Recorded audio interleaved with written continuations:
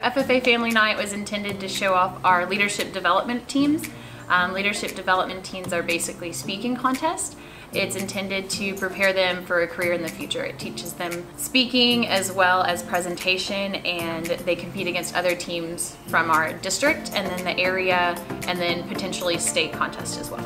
One of the teams that I coached for LDEs this year was Junior Quiz, and those kids got to showcase all of their knowledge of FFA history back from when it first started to all the way to now when girls are allowed to be in it, and the name has changed from Future Farmers of America to the national organization. I worked with two of our leadership teams, radio broadcasting and our quiz team. The quiz team, they study parliamentary procedure and FFA facts and take a quiz on it. As far as the results, they did really well at all the competitions. Radio team excelled. District, there was 20 plus teams. They placed fourth. To all of our FFA competitors, we are so proud of you this year.